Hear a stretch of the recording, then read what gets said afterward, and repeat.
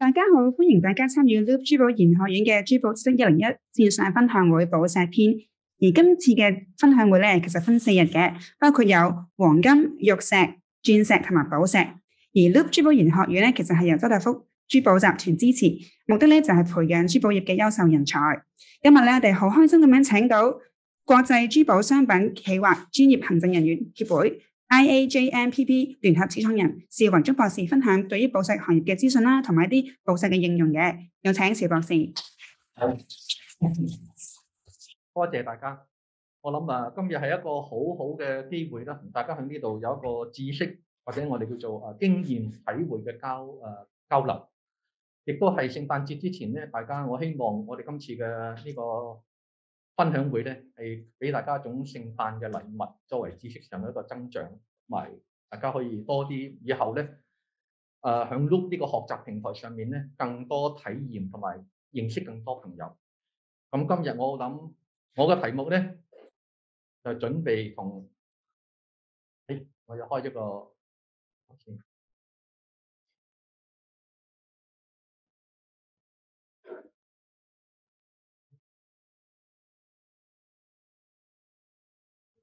先嚇。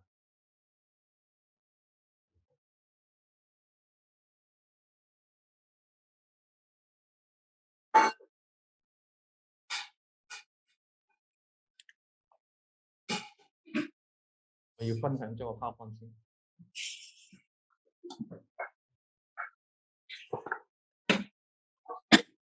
好，我諗大家睇睇個題目啦。第一樣就係今日嘅分享會咧，我哋有3位speaker。咁其中咧，我係第一位，我會同大家分享嘅就係美學或者我哋彩寶喺我哋設計上邊，我哋點樣運用佢。而第2位咧就係寶石協會主席廖尚儀博士會講下寶石嘅顏色科學。第3位喺美國嘅寶石切割師Justin同我哋分享實體嘅寶石切割工藝同埋一啲心得。咁喺我嘅短短15至18分鐘咧，我同大家分享嘅就係講下我哋對於彩寶，我哋點樣用一個心態去理解，運用於設計，同埋佢喺設計嘅過程之中帶俾我哋嘅價值，同埋我哋點樣運用得適切嘅。當然啦，我知道過去幾個分享會咧，都有好多行家或者有啲年輕嘅朋友。咁我喺呢度最尾咧，我希望做更多知識上嘅分享，希望拋磚引玉。咁我用簡單嘅介紹下我自己啦。其實我入行嘅時間已經40年㗎啦。咁我都係意外地或者一個好好嘅機會咧，我去返咗理工大學設計學院咧，有一個博士學位。咁我集中研究珠寶設計。咁喺今日嚟計，點解我會講下寶石咧？因為我亦都有一個英國寶石協會嘅寶石學問題。呢個係我簡單嘅一啲背景。咁我早10多日之前咧，我收到Loop 嘅一個我哋叫做信息咧，就話要為今次嘅講座做一啲我哋嘅做個 PowerPoint 咧。咁我喺呢度咧，我想帶俾大家一個簡單嘅睇法。第一樣，其實嚟計，我哋每日都生存喺一個有顏色嘅世界。我哋無論我哋實體同埋我哋嘅情緒上咧，都對顏色係有好直接嘅關係。咁我有時講笑，我發夢啊寫 PowerPoint，其實咧我哋發夢咧有時都會有顏色嘅。所以今日嚟計咧，我哋喺嗰個運用彩色寶石裏邊咧，我哋要明白究竟佢喺珠寶上邊，佢可以帶俾我哋嗰個佩戴者或者我哋去選購珠寶時，我哋應該有啲咩影響因素？咁我喺咁長嘅時間之中，工作經驗之中，其實顏色係決定咗我哋嗰件首飾究竟會賣得好啲啊，定賣得更好啲？就係純粹個 design 上面用顏色上嘅差異。咁呢個係乜嘢咧？就係我今日點提嗰個情緒上嗰個影響。咁喺我哋業界之中咧，我哋知道其實每年咧，我哋都有潮流報告書。其實我哋留意一下，潮流報告書喺珠寶設計之上咧，更加會講彩寶喺顏色上嘅一個潮流。我哋除咗個紅潮咁大之外咧，我哋亦都知道有好多我哋嘅品牌係以顏色作為佢個設計嘅 DNA， 即係話喺佢個品牌哲學、佢個論述或者佢個推廣上咧，顏色係佔有好重要。咁我都可以話，我哋見到譬如 Ansel 呢個品牌，其實佢叫做彩寶大師添。咁廣泛嘅話題之中咧，我想引用一個差唔多10年前啊，我哋請到一位非常之出色嘅年輕設計師 Anna 駕臨香港嗰次嘅高峰會議上面咧，佢有幾席話，其中我刻意選擇 Anna 嘅説話嚟同大家分享下，因為佢係一個顏色嘅魔術師，喺寶石彩寶運用之上咧有獨到之處，而更加重要咧。大家見到我嘅 slide 上面咧，佢有一份作品係我特別中意嘅。個 idea 係嚟自一個國畫，但係大家留意佢點枚嗰啲梅花嘅點，同佢嗰隻珠寶首飾上面嘅耳環嘅梅花嗰個 transform 過去，同埋隻額輕重點，全部咧用顏色都作出一個好好嘅配置。咁我哋明白。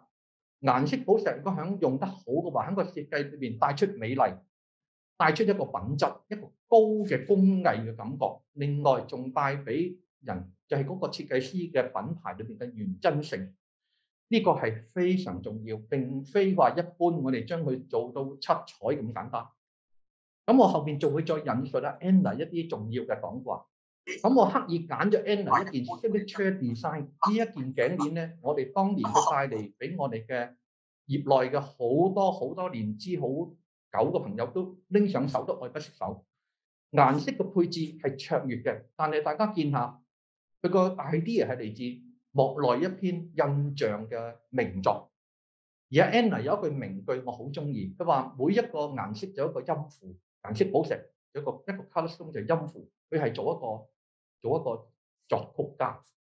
咁我哋見到呢位出色嘅設計師能夠將顏色運用去到神級嘅裏邊咧，我哋知道背後係有一啲章法嘅。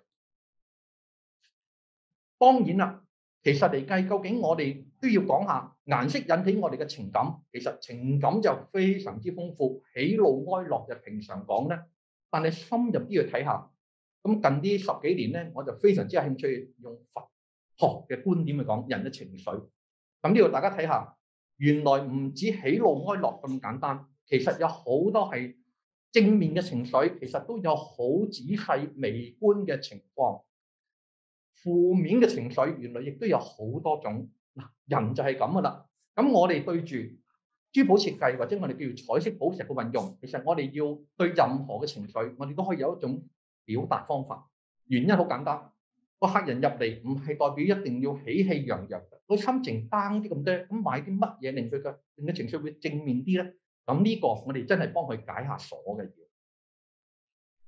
咁當中嚟計咧，我諗最重要嘅就話，我哋知道用彩寶喺同一個設計之上，原來都有達至唔同嘅視覺感覺同埋感受。咁呢度我揀咗一個國際品牌，俄羅斯品牌，同一個設計放置不同顏色嘅寶石，大家可以睇見個效果相當豐富。咁其中我諗顏色嘅101咧，我哋逢係設計師都要讀噶啦，即係顏色嘅飄，佢個明度同埋佢嘅豔麗度。因為我知道我時間用得好多，我要快啲。咁我呢度俾大家睇就係我哋入門嘅 color wheel 咧，我哋叫做顏色嘅嗰個色輪。其中我最重要就係顏色裏邊帶俾我哋嘅溫暖感覺，或者係一個叫冷色，係俾我哋一種高貴或者冷傲嘅感覺，仲有灰度嘅感覺，深濃度。好啦，其實嚟計，逢係設計師都要掌握呢個 color wheel。color wheel 上嘅配置，我哋叫顏色配置方法，有簡單嘅幾個板斧。咁我呢度我唔詳細講啦。譬如單一個色嘅，但佢深淺色嘅轉變，以至到互補色，或者我哋叫鄰近色，呢個我哋常用。後邊嗰啲咧，其實就高手嚟玩啦。就顏色嘅大膽配置咧，就應該話意大利嗰邊一啲設計嘅朋友咧，就善於運用呢啲顏色組合。總嘅嚟計，顏色嘅組合就能夠賦予整個設計一種更加突出，帶出唔同嘅視覺同埋情緒嘅觀感。我喺呢個第一個部分咧，就 N 嚟有一句名句，我哋要掌握顏色彩寶。第一樣，我哋要明白嗰個玩法；第二樣更加難做，你要忘記咗個玩法，跟住用你個心嚟做，咁你先可以做出應對情緒嗰件事。咁我哋從何去掌握？我哋個功法有咗以上嘅配置方法，咁我哋其實點樣令到明白我哋或者客人嗰個情感被啲咩顏色嘅影響咧？其實我用一個講法就係同理心，即係話你感動時，個客先會感動。咁問題就係我哋一定會受到一啲潮流資訊嘅影響，呢個大家要明白啦。第二樣，國際品牌或者一啲好出色嘅品牌，嗰啲 signature design，即係好似 Anna 嗰種。另外仲有一啲名人啦 KOL 嘅説話，或者佢個帶出嘅信息。咁我哋更加知道，若果我哋要明白客人點樣去俾嗰啲彩寶、彩色寶石嘅影響咧，有一樣嘢我要同大家講就話，而家嚟講，我哋嘅客人嘅體驗好緊要 experience。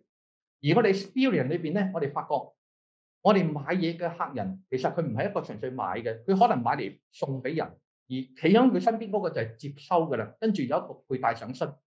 我哋要明白而家嘅情景咧，已經係在轉化咗，由我哋實體店以至到數字化啦。我哋叫做有一個字好重要啦，即係話 physical and digital 嘅 retail， 呢個係其中一樣嘢，我哋要明嘅，令到大家知道客人入到嚟，我哋對住實物同埋影像顏色上嘅影響。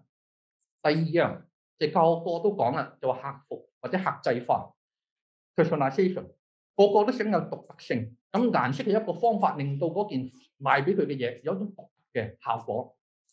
第三樣亦都係我哋而家不能忘記，就係我哋人機合一，即係話我哋嘅手工藝同埋我哋嘅電子化嘅工藝用嘅儀器全部合一而做嗰個作品，先至有更加多特色。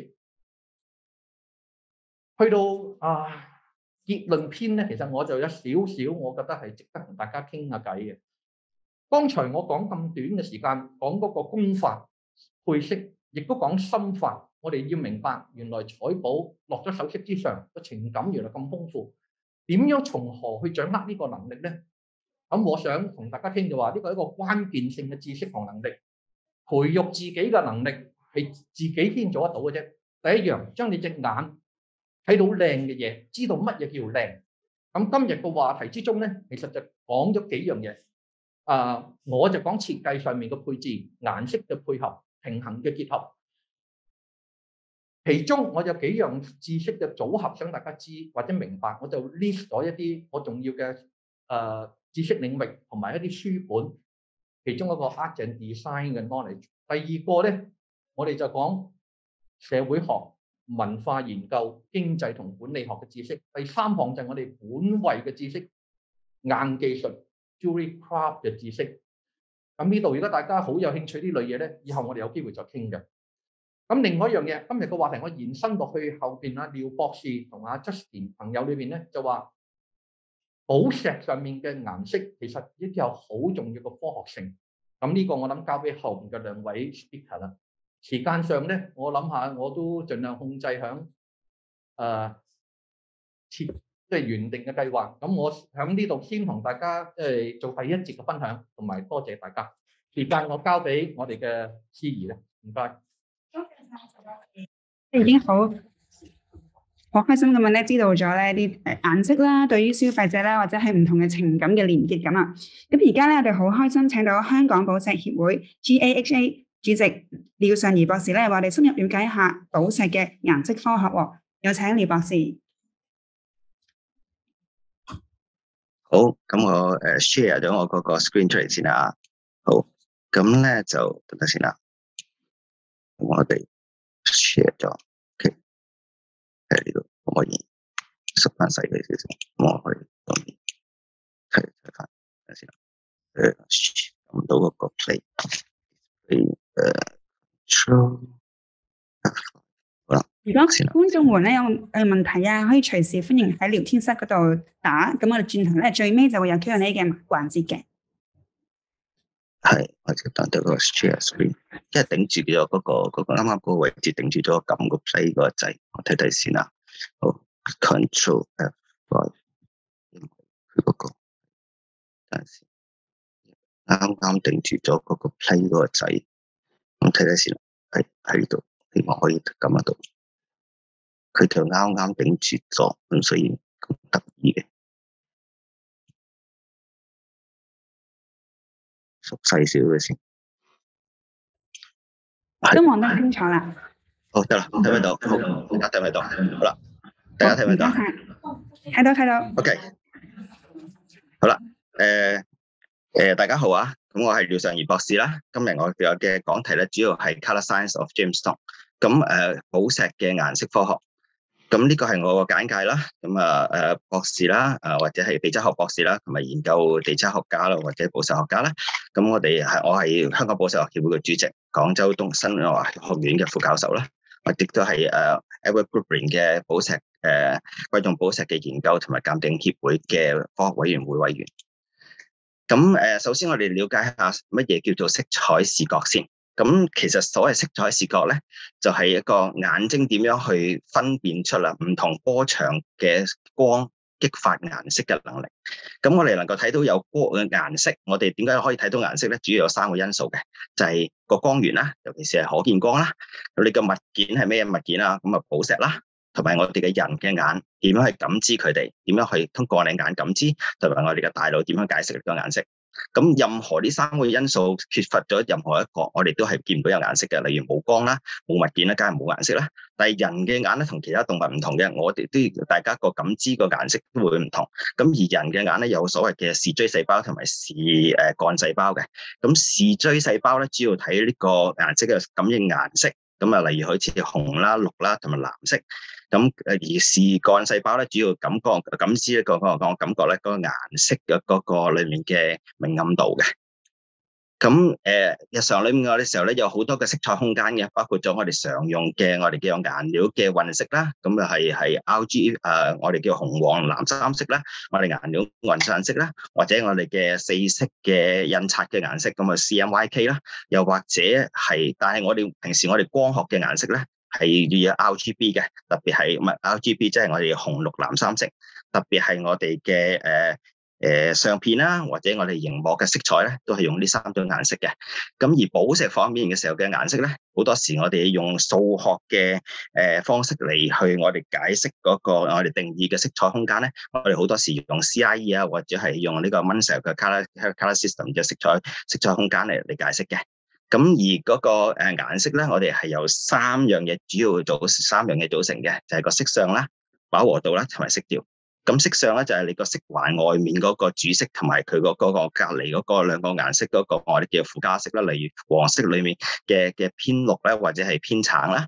咁啊飽和度裏面嘅時候嗰個顏色嘅強度啦，即係個濃度啦，又或者係個色調裏面嘅通裏面嗰個明暗度。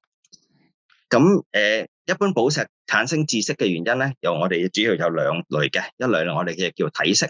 咁體色裏面嘅時候嘅產生嘅機理其實好多嘅，但係主要都係由於咧裏面所含嘅元素嘅外圍電子引致嘅選擇性吸收。咁而物質例如紅寶啦，或者藍寶啦，或者甚至乎尖益石啦，都係嘅。咁而另外一類咧，就係一啲物理光學上面嘅，我哋叫做物理光學上面嘅假色，例如我哋喺鑽石裏面見到嘅火彩啊，或者喺我哋嘅喺奧寶裏面見到嘅，我哋叫做變彩效應。好啦，咁咩叫選擇性吸收咧？主要係講咧，其實有色嘅透明寶石裏面咧，吸收咗呢個白光裏面部分波長嘅可見光。例如好似呢個例子右上面呢個例子裏面嘅時候，呢個寶石吸收咗紅橙黃綠青藍紫呢個白光裏面日光裏面嘅時候嘅藍色同紫色，殘餘嘅顏色紅橙黃綠咧，就會經過咗呢粒寶石嘅反射同埋折射咧，就係進入咗我哋眼睛嘅時候咧，就會見到黃色。咁所以咧，我哋見到黃色嘅色調咧，係一個選擇性吸收嚟嘅。但係選擇性吸收咧，係咪只係得一種嘅吸收嘅模式咧？又唔係喎。喺下面嗰度裏面嘅時候，我哋見到頭先吸咗藍色同埋紫色嘅時候咧，就會產生黃色。但係喺個色環裏面嘅時候咧，我哋 RGB 色環裏面嘅時候咧，黃色嘅吸收咧，其實係可以喺對面嘅對比色吸收藍色而產生。或者附近兩邊嘅我哋 speech complementary 嘅對比色咧，或者係呢個 cyan 啊同埋呢個 magenta 嘅顏色吸收，都可以產生黃色。又或者喺色環裏面吸收晒所有其他顏色，剩翻黃色都可以變成黃色嘅。所以我哋見到同樣嘅顏色可以係產生嘅，由於唔同嘅吸收引致嘅。好啦，咁而寶石裏邊咧，其中一個其實有好多嘅知識嘅原因嘅。咁有一個最主要嘅知識原因咧，係由於寶石裏面含有一啲我哋叫做知識元素，有8個嘅。咁啊叫鈦鈿鉻錳鐵鈷鈷鎳銅啦。咁例如好似鉻嘅元素喺光玉裏面就產生紅寶石嘅紅色，喺綠柱石裏面咧就產生呢個綠寶石嘅綠色。亦都咧錳嘅元素咧喺呢個石榴石裏面咧引致到呢個我哋叫做錳裏流石嘅錳嘅橙色。亦都可以喺呢個我哋叫做鐵裏流石裏面嘅時候咧，鐵咧就可以產生紅色，或者係橄欖石裏面產生綠色。咁你會問點解一個元素喺裏面唔同寶石裏面嘅時候會產生咗唔同顏色啊？因為你個元素有唔同嘅價態咧，甚至乎有唔同嘅我哋嘅結構。因為寶石有唔同嘅結構，引致到唔同嘅顏色。好啦。咁寶石裏面嘅時候，顏色嘅重要性咧，主要係影響咗3樣嘢嘅。一樣嘢就係佢個美觀啦，因為個顏色嘅美觀度咧，就會影響佢哋好大嘅。因為我哋寶石裏邊就最能夠顯示第一個最容易嘅物理嘅我哋叫現象啦，就係佢嘅顏色。咁亦都佢嘅顏色嘅表現嘅物理性質咧，可以我哋做寶石嘅鑑證啊。呢樣嘢我哋喺後面嘅時候嘅儀式性裏面咧會講述嘅。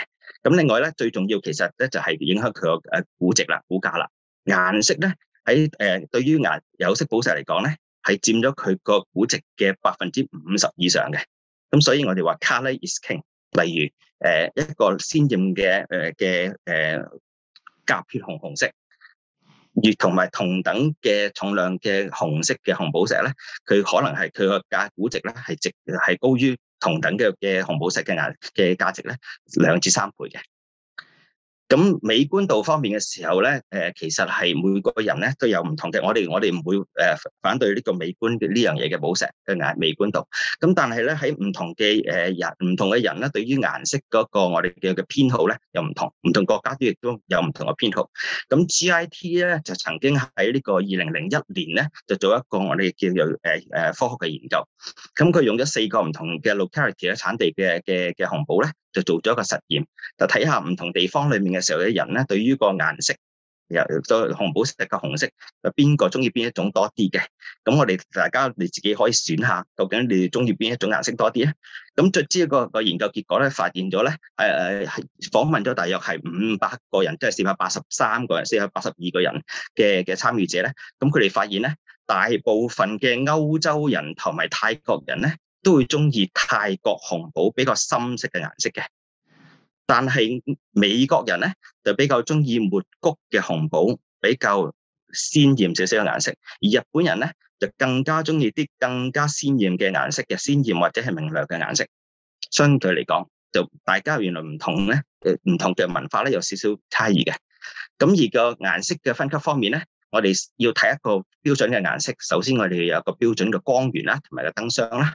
咁一般嚟講，我哋會用一個5000K 或者我哋嘅 CIE 50嚟睇嘅。咁即係咩顏色度咧？就大約係5000K 咧，就大約係等於咗呢個中午嘅日光嘅顏色。咁而我哋觀察一粒寶石嘅時候咧，我哋觀察對色嘅時候咧，我哋要由台面去觀察。仲要喺由睇你唔同角度裏面10至到15度嘅角度裏面，唔同嘅傾斜角度嚟觀察。咁點解咧？因為人有左右眼嘅，大家兩隻眼之間嗰個距離咧，大約係12至13度左右。咁所以咧，我哋就有唔同嘅觀察。當然啦，我哋對色嘅時候，梗係要有個比色石啦，或者係有上面副色板嚟對啦。咁然後咧喺嗰個color grading 嘅分級裏面嘅時候咧，色相方面咧，我哋睇下個顏色係例如紅寶石嘅紅色裏面嘅時候係偏橙啦，定係淺紫啊，或者深紫色。咁例如有好多歐洲嘅鑑定所裏面嘅時候咧，甲血紅嘅定義咧就係佢話佢紅色裏面係唔應該係變成一橙紅色啊，或者係呢個紫紅色嘅，只係最多可以含有少量嘅紫色喺裏面嘅啫，先可以叫做甲血紅色。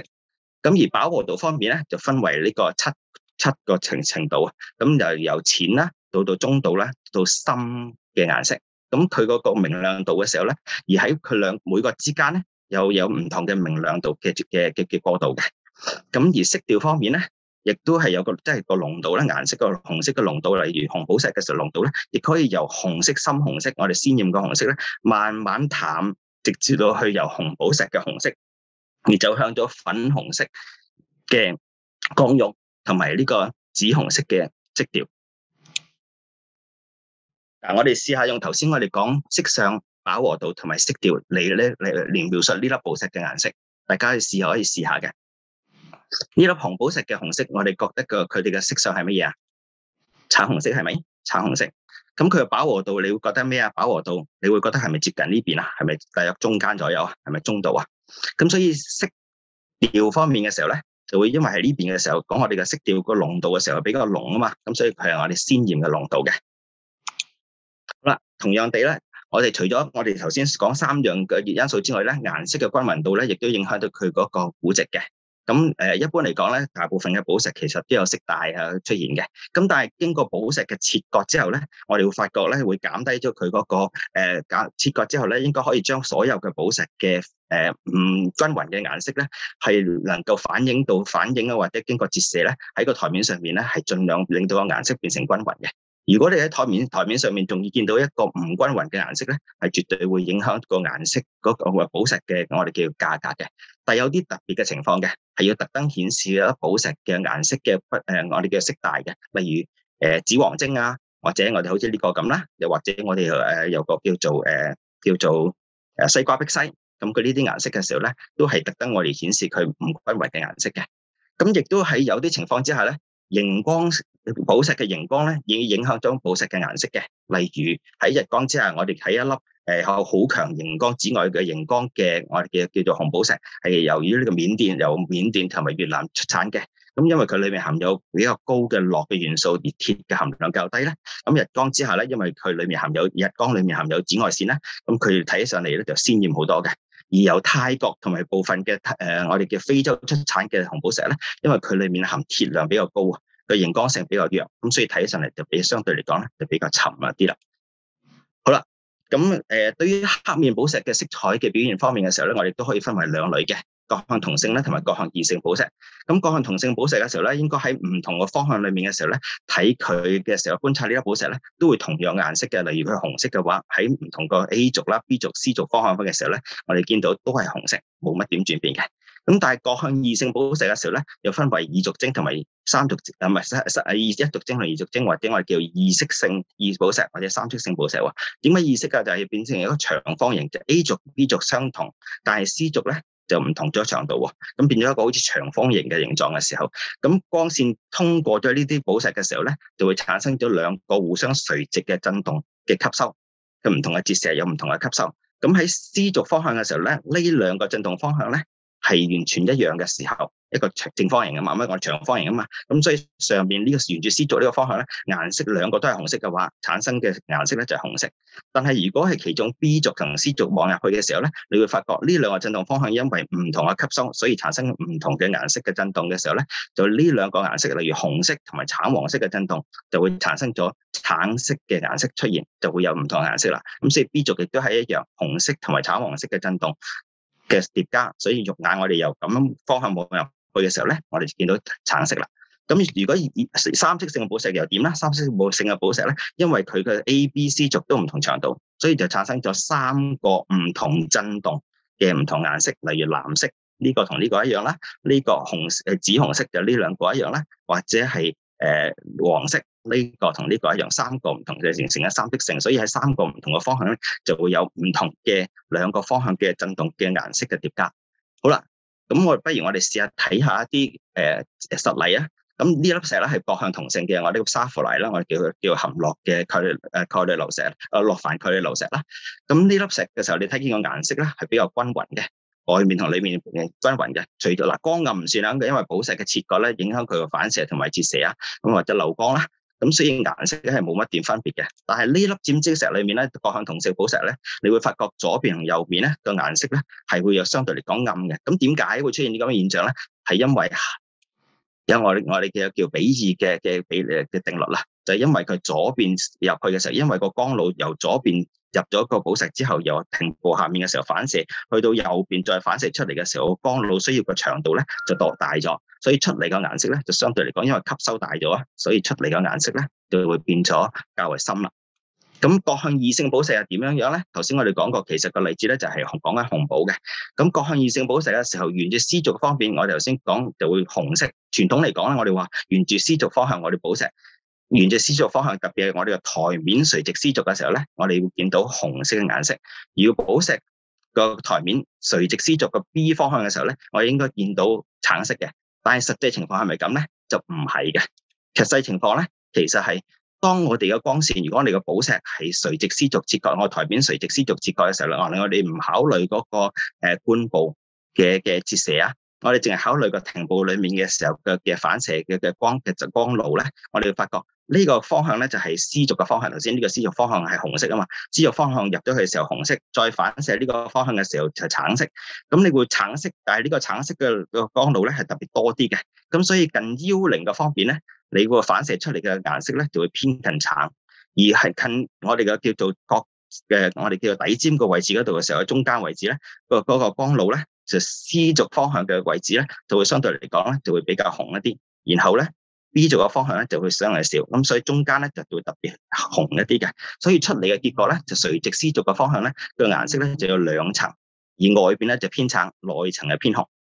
而平行絲軸嗰個台面平行絲軸嘅切割咧，你就會發覺一樣嘢咧，就係會一個我哋叫做交叉嘅形式嘅顏色嘅分佈，而特別係光係由沿住絲軸嘅位置進B 軸位置 ，B 軸而家係 B 軸嘅位置入嘅時候咧，就會係偏紅啦。然後 C 軸位置嘅時候就係偏橙啦。然後 C 軸嘅位置咧就會偏紅。咁所以出嚟嘅時候咧，外圍咧就會偏紅，而中間位置咧就會經過光路之後咧就會偏橙色。另外嗰兩組嘅時候咧，因為佢都係呢個我哋嘅 A 軸同 B 軸嘅方向，所以佢兩個咧都係兩個嘅我哋叫做兩個嘅橙色嘅疊加，咁出嚟嘅顏色咧係平均都係橙色嘅。所以你會發覺咧係平行絲軸嘅方向咧，就會產生一個我哋叫做交叉嘅顏色兩組嘅顏色嘅現象。咁我哋試下又睇下實例啦。呢粒寶石，大家認為呢個切割呢粒紅寶石係應該平行絲軸定係垂直絲軸切割啦？俾5秒鐘時間你諗下，1、2、3、4、5，係啦，係垂直絲軸切割嘅。咁點解咧？因為佢外圍同埋內圍咧，內部中心咧係唔同顏色嘅，外邊偏橙，中間偏紫，亦都係呢個都係啦。咁所以嗰個結果咧係垂直絲軸切割。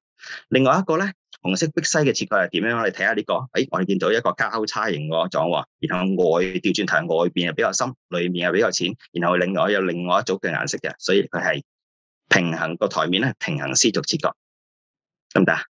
另外一個情況就係咩啊？我哋如果對於三色嘅性嘅寶石係嚟講咧，同樣地我都會見到一個交叉型嘅顏色，兩組顏色嘅分佈嘅。但係咧呢個而家嘅情況係咩咧？就係每一組顏色分佈咧係有內層同埋外層嘅分別嘅，每一組都有內層嘅分別，唔同異色性嘅寶石咁樣嘅。呢粒就係紅柱石。咁你會見到兩層啦，咁或者下一個例子好似呢個坦桑石咁樣啦，亦都係你會見到交叉型嘅顏色分佈，內層同內層咧，紫色同藍色啦，或者係一啲偏綠嘅藍色同埋藍色嘅分佈啦，或者深淺嘅色調啊，或者係色相嘅分別。好啦，咁但係因為我哋大部分嘅寶石嘅原石咧，其實我哋發現嘅時候，其實佢都唔係有好明顯或完整嘅晶體形狀嘅，都係一啲次生礦床啊，或者我哋嘅叫沖積礦床。咁佢哋嗰個形狀方位，其實我哋係好多時都唔係好清楚嘅。咁所以我哋用咩嘢雕琢方法同埋切磨嘅取向方位咧，點樣展現到佢最好嘅顏色咧，就完全靠嗰個寶石嘅切割師嘅工藝啦。咁我哋留翻呢個部分咧，就俾第3位講者阿 Justin 嚟講啦。咁多謝各位，我部分講完啦。唔該晒，唔該晒。唔該晒博士嘅分享，亦都知道其實唔同咧嘅顏色咧係有背後有唔同元素去形成嘅。咁接住落嚟咧，我哋有請美國嘅寶石切割師 Justin K. Prim， 同時咧佢都係 Visiting Apprentice 嘅始創人啦，講解下啲寶石嘅切割魔法啦、美感同埋價值嘅。Our next speaker, American gem cutter Mr. Justin K. Prim, is also the founder of Visiting Apprentice, also we share the beauty, value, and the magic of gem cutting. Please welcome Justin. Thank you. Thank you, Luke, for inviting me, and thank you for the previous talks. Very, very nice. They're all flowing together today. So I want to pick up where the previous one left off and talk to you about beauty, value, and the magic of gem cutting. So my name is Justin K. Prim, and I am the founder and instructor at the Faceting Apprentice Institute. I'm a gem cutter from America, and I'm also the author of a book that recently came out, The Secret Teachings of Gem Cutting.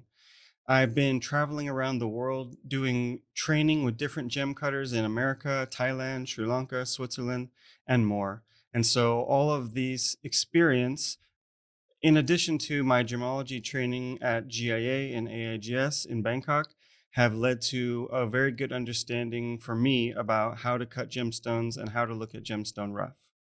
So what I want to talk to you guys today about, beauty, value, and the magic of gem cutting. So I'm going to define what is gem cutting before we look at how does gem cutting work? How does it go from the rough to the polish state? Then we're going to look at the power of gem cutting. So how does the cutting alter the stone? And using some of the properties that we just saw in the last talk, how do we change the color, change the appearance of the stone?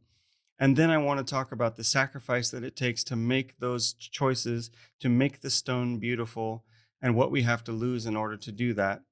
And then finally, I'm going to talk about recutting, the art of transforming a mundane stone into an extraordinary stone. So let's begin.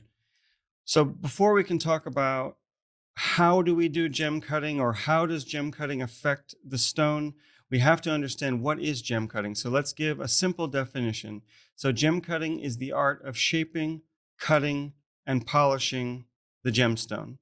But there's more than one kind. It's not just cutting is cutting. There's 4 main types of gemstone cutting. So we've got faceting, cabochons, carvings, and beads. And for what I want to talk about today, we're just going to focus on the faceting, cutting the stone with the flat faces. So let's look a little bit into the process of how do we take a stone from the rough state to the polished state. So there's 3 general stages that we can talk about. The rough stage is the stage of the stone as it comes out of the ground. The mining process gives us a rough stone. And then the gem cutter takes it, and through a series of decisions, he will decide how the stone's going to be cut. So first we're going to make the preform and make the general shape of the stone, getting out any inclusions and figuring out how we're going to orient the color, just like we saw in the last few slides, looking at the C-axis, looking at all these different gemological features to make our preform. And then finally, we add our facets, the cutting, the polishing, making the stone sparkle and shine. So there are many shapes that we can cut a gemstone into, and these shapes will usually be determined by the shape of the rough and the shape that we can make the preform. So I think here, if you've ever seen gemstones, you probably will recognize many of these. You know, we've got emerald cuts, we've got brilliant cuts, mixed cuts, step cuts, all kinds of cuts, but the outline shape is unique. Every stone is probably suitable for one shape or another, depending on the shape of the rough. And then once we make our shape, then we decide about the cutting style. So these are the 3 major cutting styles. We've got brilliant cuts, step cuts, and then when you mix the 2 together, you get the mixed cut. And the cutter will then decide, once he has the shape based on the rough, then he has to look at the tone, the saturation, the hue, figure out what kind of cut is going to enhance the stone, what cut's going to make it more beautiful, more colorful, more shining. And once they've chosen that, then it's time to actually take that rough stone and turn it into a finished gem. And so let's see how we can do that. So the first step is the preforming step, as I said. So we take the rough stone just in our hand, and we're just going to be doing a general outline shape. So whether the stone is round, oval, pear shape, square shape, this is the time when we make that shape. And you can see that it's just done in the fingers. So we want to be able to move around, to remove inclusions, and to make the general shape. And then once we have our shape made, then we're going to actually put it into the machine, attach it so that we can have angles, indexes. We have complete control over how we're going to rotate the stone and add angles. And you can see here, it's a slow, but it's a very precise process. We have to look a lot, cut a lot in order to make all the facets perfect. And then once we finish this cutting step, we're going on to the final step, which is polishing. And so the polishing step takes those rough facets that we've cut in. They're frosty. You can see here they're not shiny yet. And then through the process of polishing, we're going to make the stones shiny, glassy, reflective, so that the light can go in, reflect, and then come back to the viewer and look like color, reflection, shine, brilliance. So finally, then we have our finished gem. And so we can see it's shiny, it's reflective, and we're getting lots of color back, which is one of the biggest things that we want. It's exactly what we saw in the last presentation. Color makes the biggest value change. So the color is very important, and we have to use every trick that we have in order to bring that color out. So that's where the magic comes in, the magic of cutting and then the magic of recutting. So we're using the knowledge of gemology as well as the knowledge and expertise of our cutting to alter the gemstone. So here we can see those 3 steps that I just described, the rough, the preform, and then the final cut. And notice how the color changes between the original rough stone to the final polished stone. The polished stone, with its proper reflection and the proper facet angles, it's bringing the light back to you. The color actually looks stronger and more saturated and intense in the polished stone here. We can see the same thing for these spinels. The hidden beauty inside of the stone isn't released until we have the actual faceting pattern with the polishing. We can see that the rough spinel, the color, it's very beautiful, it's very pink, but it doesn't shine. It doesn't have any reflection or brilliance. Once we've faceted the stone, we've made it into a very beautiful shape, but also the pattern inside, it's coming back to you in the form of color, sparkle, reflection. It's alive, it's moving. So the gem cutter, through his ability to cut the stone and understand different types of cutting, can actually change the color a little bit. Here you can see these 2 stones, same piece of rough. On the left side, we see the brilliant cut. It's more sparkly, more white light, but that means we have less of the blue. On the right side with the mixed cut, so we're using a step cut on the bottom, a brilliant cut on top, and you can see in the same type of material, same color material, but the finished stone doesn't look the same. And it's because of what's happening on the bottom of the stone. Here we can see very straight lines. We're using brilliant facets, so it's all triangles. Over here, we're using small rectangles, so the faceting pattern is different. You can see that the shape of the outline is different. It's round. Here we have a line, so instead of a point, we're getting more weight here, but then also you can see we're also getting more color. And it's exactly what we saw in the last presentation. The light path is longer, the light moves through the stone longer, and so it's able to absorb more color and bring the color back to you in the form of hue and saturation. So here we can see a nice example of the outline of the rough directly translates into the shape of the stone. So this point right here is this point right here. And you can see that I followed the shape. I made it more regular. I made it more beautiful and symmetrical, but the shape is the same. I try to follow it perfectly, and I use a brilliant cut. So you can see lots of sparkles, but also lots of color. So another thing that the gem cutter has the power to do is make the stone look sharper, more full of color. And one of the things that we often do, and I'll especially talk about this in the recutting section, closing the window. So every material needs special angles. So here we can see there's a hole in the middle. The color out here, it's beautiful, it's very strong, it's very vibrant saturation, but because the angles are incorrect in the middle of the stone, we can see through it. The light goes in, but it doesn't come back, it just goes through. Here we have the same type of stone, same size, same material, but notice the middle. It's full of color, the saturation, the tone is deeper, darker. We have more vibrance because we can't see through. Notice here, we can see the letters right through the stone. Here, we only have, it's a mirror. It's just showing you back the color. So aside from just the technical aspect of cutting, gemstone is also the creative art. For the gem cutter who wants to express an idea or to work with the beauty of nature, gem cutting can be like a painting. It can be like a sculpture. It is the artist's work, but it's the gemstone artist. So we've seen some of the things that the gemstone cutter can do. Let's talk about the price of doing that. And I don't mean the price in value, but the price in the size, the price in the color, the price in the weight. So let's talk about what makes a well-faceted stone. So for the stone to be a good stone, there's some things it needs to have. One of them, symmetry. We need a balanced shape. We don't want the shape to be a bad shape. We don't want it to look like a potato or anything. We want it to be symmetrical, perfect.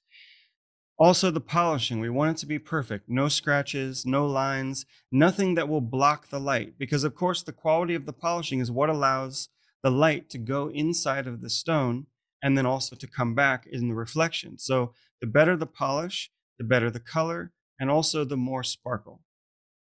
And then finally, the proportions. So in this case, we have the oval shape. Now, some shapes can be very long, emerald cut, pear shape, but some shapes, they need a special size. And the oval, I would say, needs a special size. If you make the oval too long, suddenly it's not beautiful anymore. It's too long. It looks strange. So I want to show you now some of the differences between the bad cutting and the good cutting, the bad shapes and the good shapes, and you can see what is the difference. So here we have two pieces of tourmaline, pink tourmaline, different stones. They're not the same stone, but we can see on the left side, we have a very strong color, strong saturation, very nice color, but the cutting is not good. We can see the outline shape is not even, it's not symmetrical. We have the big window, so notice there's no color reflection here. We're just looking through the stone. The polishing is not good. It looks filmy. There's some lines, and the faceting pattern is not well done. It's not symmetrical anymore. Notice here, now on this tourmaline, we don't have the strong color. It has a nice color, but it's less saturated than here. This one is more saturated, but I would say that this is the more beautiful stone because we have the beautiful outline shape. It's very symmetrical. It's very perfect. You can see all the facets balanced. They're mirrored. So we have one here, perfectly symmetrical here. One here, one here, one here. Everything around the whole stone is symmetrical. You can see all the points. They're giving you a focal point right into the middle of the stone. So your eye naturally goes right to the middle, and then you see the reflection of the color. So even though the color is not as strong here compared to this one, I would say everyone would agree this is the more beautiful stone because it has so many things working for it. In the next example, we have the same thing. Similar stones, not the same stone, but same material, garnet, orange color. Notice here, we've got a bad cut. The corners are different sizes. The facets are crooked. We can see one line here is a different line than here. It's different than here. So all of the lines are crooked. We have the big window, so the angles are not correct. We're seeing through the stone. And because the stone doesn't have good polish and it doesn't have a good pattern, it looks dull. It looks dead. We don't see the life of the stone coming out. Whereas for this stone, similar color, but we've given it a different type of cut. This one it's full of life, full of sparkle, and we can see the outline shape is perfectly cut. Every corner, same size. All the facets are perfectly balanced. Where here we can see some are big, some are smaller, some don't meet up. It just doesn't have the artistic quality that we're looking for in the perfect stone. Whereas this one we can see, even in the bottom of the stone, every facet is balanced. The top of the stone, every facet is balanced. So we're making this natural element perfect. Here we can see another one. This one is the recut. So this is the original stone. This is a gray spinel from Burma. So this is how the Burmese cut the stone. We bought the stone. So notice what we see. It looks dark. all different shapes of facets. The lines are all different. The facets are all different sizes. We don't have nice meet points. So we don't have this expression of the artistic quality of the cutting. But aside from that, let's just look at the color. So we have lots of black in the stone. If we try to see the true blue color, we see it here, a little bit here, a little bit here, but most of the stone is black, or we have the window, it looks gray.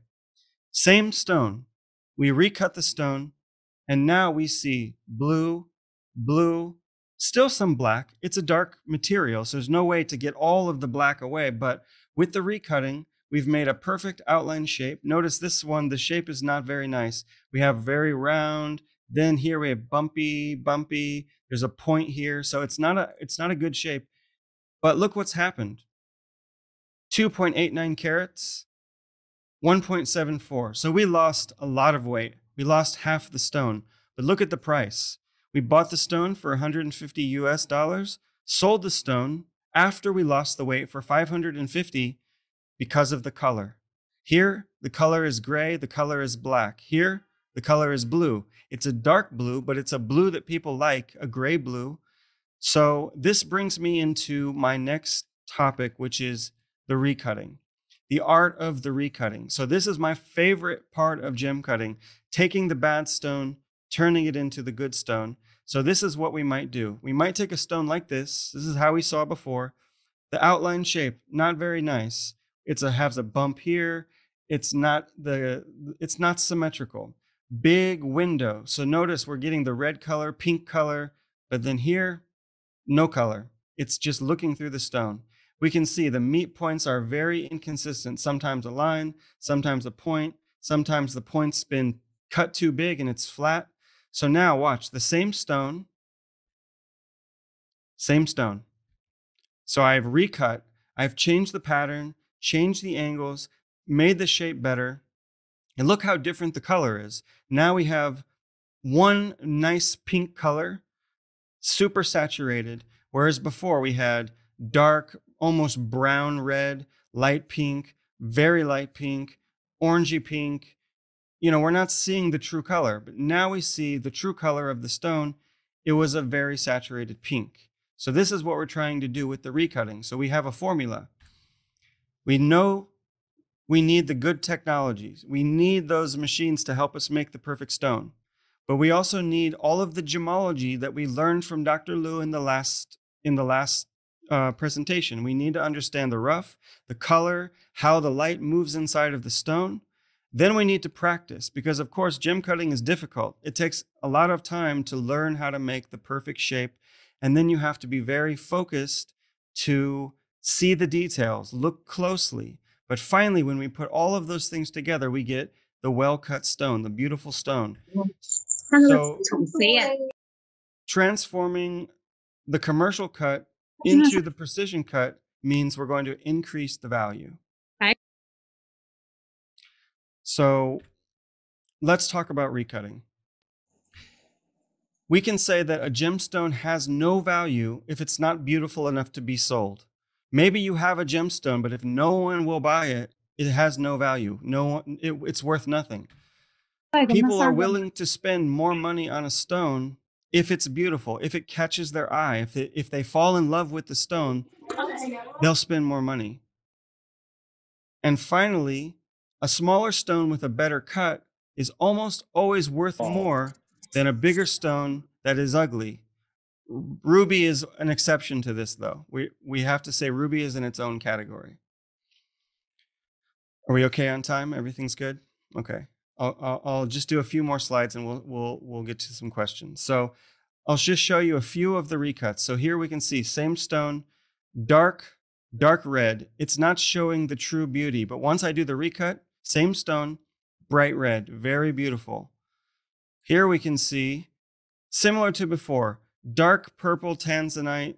We don't have all the color coming back, a lot of dark areas, and then the window. Once we recut, beautiful, full of color.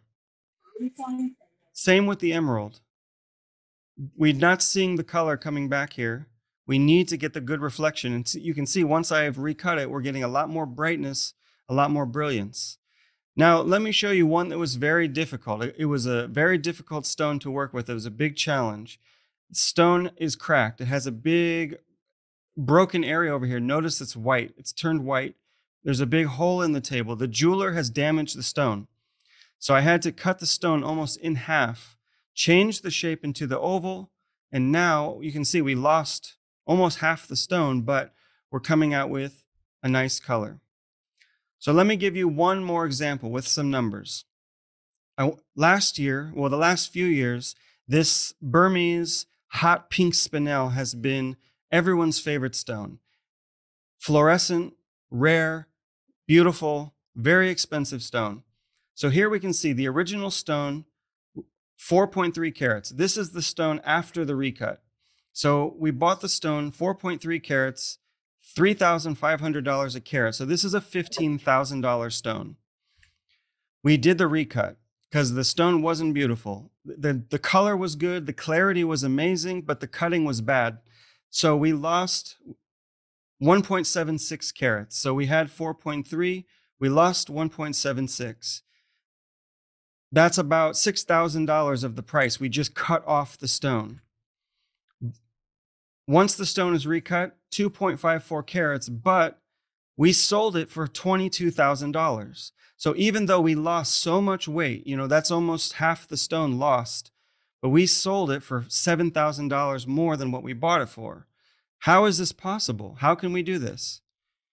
Improving the color, improving the brightness, making the shape perfect, all the facets perfect. Now, the most high-end customer can buy the stone, put it into the most beautiful jewelry of the world, and they're willing to pay more, even for the smaller stone, because it's the best quality. And when it comes to the fine jewelry and it comes to the fine cutting, it really does come down to the best quality. The gem cutter must know what they're doing and know how to do it. So that's what I wanted to speak to you guys about today: beauty, value, and the magic of gem cutting. So thank you. Well, I think it's very important to show the best color of a stone. So thank you, Justin, sharing. 最後咧，我哋請咗珠寶設計師 Thinking Daisy Jewelry 嘅創辦人 Miss Daisy Chan，為我哋解釋一下咧，或者講下珠寶設計嘅點滴啦，或者介紹一特色嘅產品嘅。唔該晒，有請 Daisy。Hello， 大家好，我係 Daisy。好多謝之前3位專家去分享佢哋自己嘅專業學問啦，咁令到我獲益良多嘅。咁我本身咧，我就係 jewelry designer 嚟嘅，係啦。咁略介紹下我自己啊。咁本身我係喺最初咧，我喺 Hong Kong Art School 讀 Fine Art 嘅，咁我主修 painting 嘅。咁之後我就去咗 BU 嗰度讀 jewelry design 啦。咁亦都係從事咗呢一行咧，差唔多10年㗎啦。亦都喺2018年嘅時候咧，就創立咗我自己嘅品牌啦，就叫做 Thinking Daisy Jewelry 嘅。咁亦都受到我自己藝術背景嘅影響啦。咁我好多作品咧都係受到唔同嘅藝術品啊，或者係建築物去啟發嘅。咁我喺2020年咧就好榮幸就成為咗 Look 嘅第7屆嘅駐場設計師啦。亦都係我有個繆斯嘅 collection， 亦都今年攞咗2個唔同嘅國際大獎，就係一個咧就係繆斯 Design Awards 嘅最高少年白金獎啦，另一個咧就係 New York 嘅 Product Design Awards 嘅金獎同銀獎嘅。咁呢個就係我自己個人嘅品牌啦，就係 Thinking Daisy Jewelry 嘅。咁個品牌個概念咧，主要就係想 think out of the box 啦，突破翻傳統嘅設計框框啦，去做翻一啲與眾不同嘅設計嘅。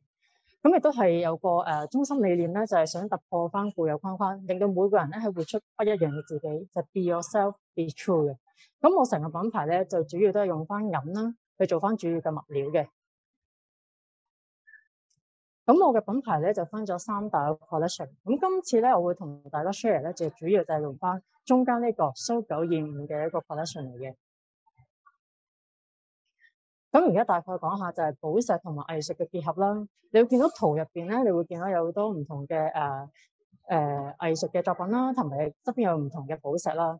咁點解咧？因為我個人咧，其實本身我好中意 liquid art 嘅。咁我覺得呢個流動畫咧，佢本身個顏色係好治癒嘅，亦都喺顏色對於設計嚟講咧，亦都係非常之重要啦。唔同顏色嘅配搭，亦都可以配襯出唔同嘅設計嘅。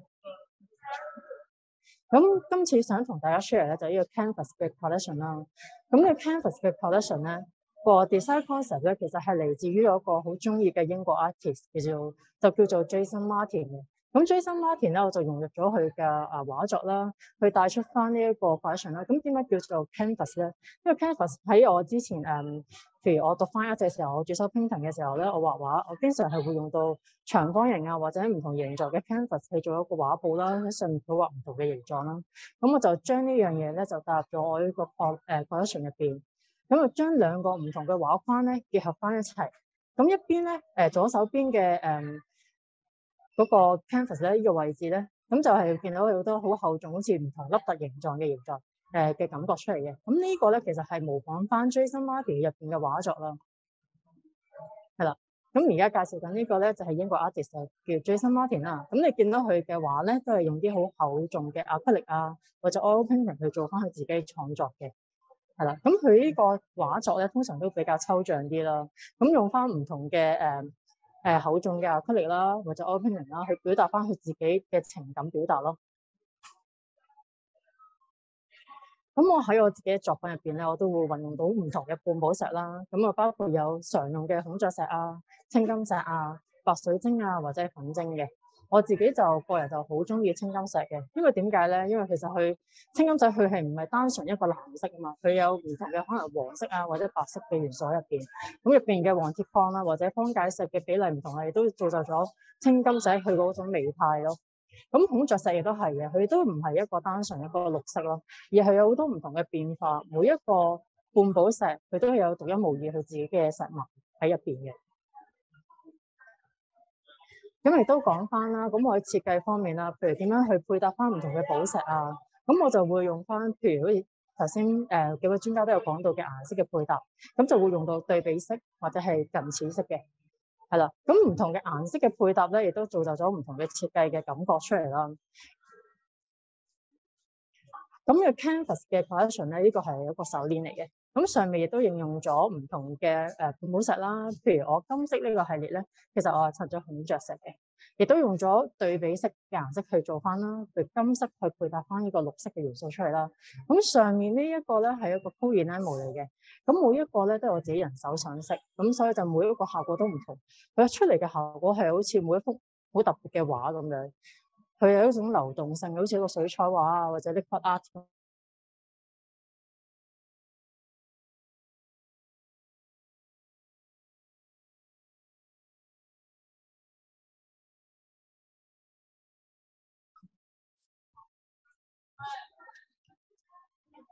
係啦，亦都對於我一個品牌嘅里程碑好重要啦，因為奠定咗我品牌嘅風格。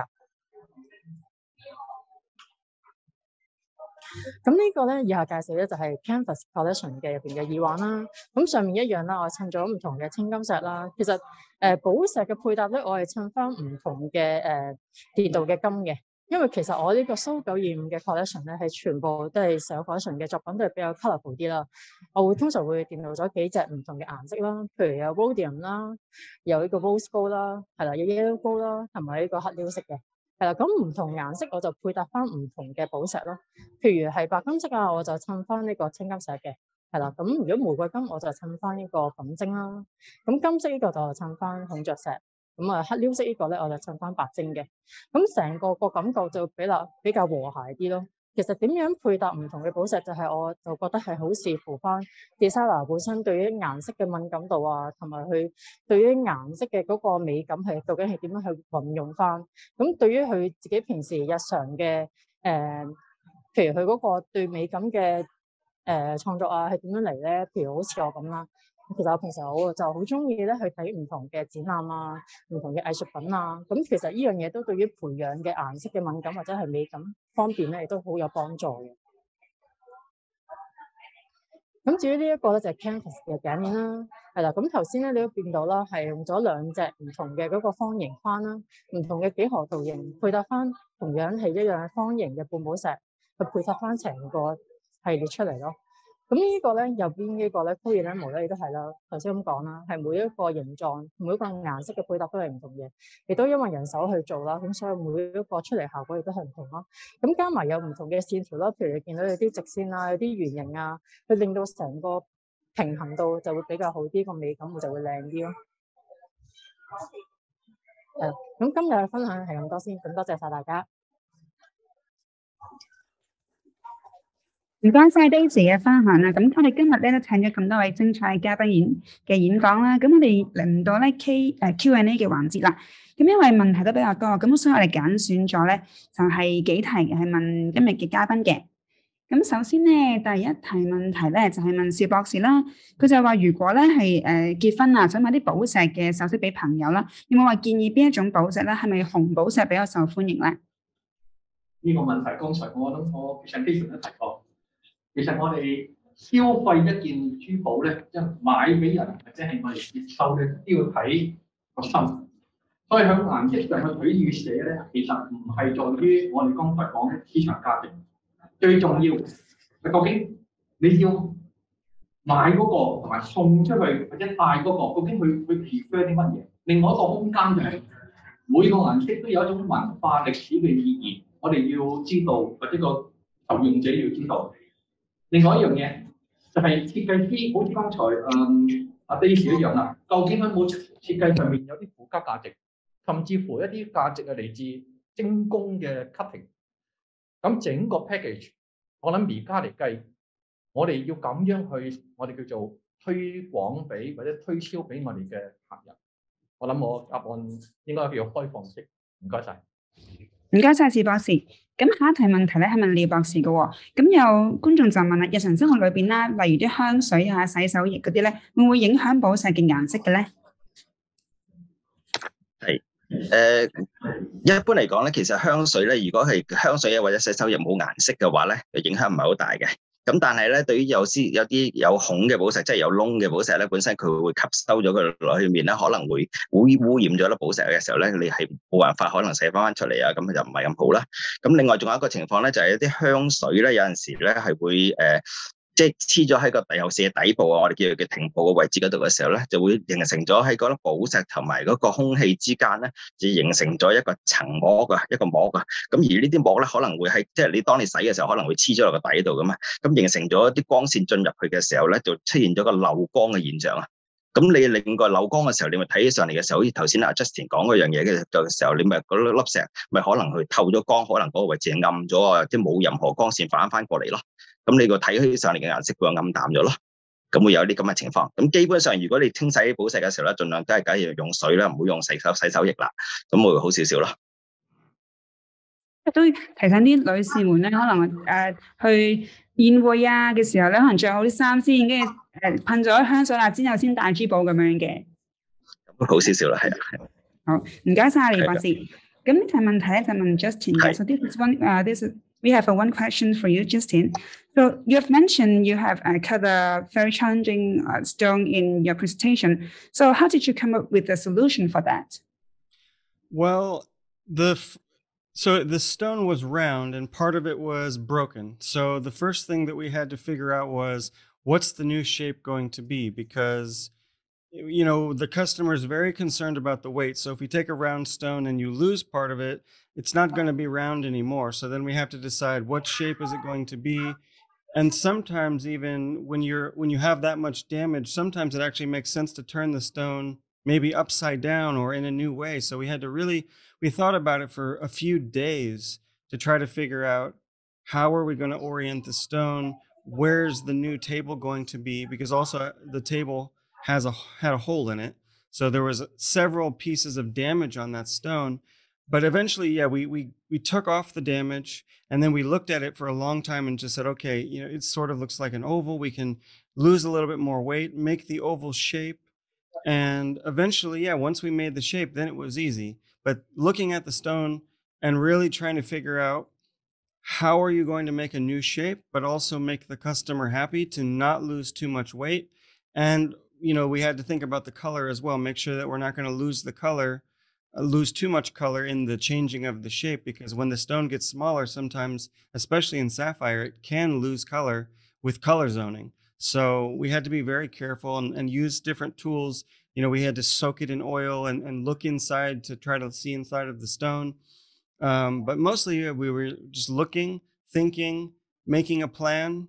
And then finally, we actually took it to the machine and started to make a new shape, and it came out well. The customer was very happy. So it was a challenging but satisfying experience.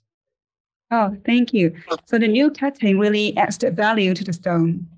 Yeah, for sure. And I mean, for this stone, the customer already owned it, so they didn't need to sell it, but it was mostly just to be able to wear it because they had it in a ring. So when it's broken, it can't go back in the ring. So for them, it was more about the value of just owning it and being able to use it. Thank you, Justin. 咁最後一題問Daisy 啦，咁就話咧蘇925系列裏邊咧，其實 canvas 嗰個顏色啦，或者係金屬嘅顏色咧，邊一個係比較受歡迎啦？同埋係點樣平衡嗰個人審美同埋大眾喜好嘅？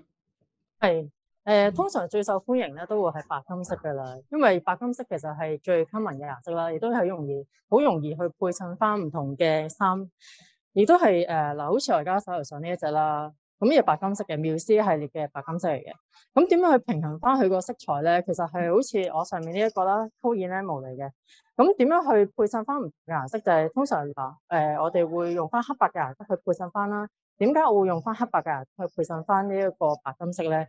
係因為黑白色其實係最永恆嘅顏色嚟嘅，亦都係最容易配襯唔同嘅衫咯。咁所以我會係去咁樣去配襯翻，亦都係黑白色個水彩嘅流動咧，就好似一個水墨畫咁樣嘅，咁個美感就會比較好啲咯。好，唔該晒 Daisy。咁今日 Loop 珠寶研學院嘅珠寶知識101線上分享會咧，寶石篇已經嚟到尾聲啦。咁再次多謝大家嘅參與啦。希望今次透過4日嘅分享咧，大眾咧對呢個珠寶嘅誕生過程啦、寶石嘅知識啦，都有更深入嘅了解嘅。咁好啦，我哋下次再同大家再見啦，拜拜。好，拜拜。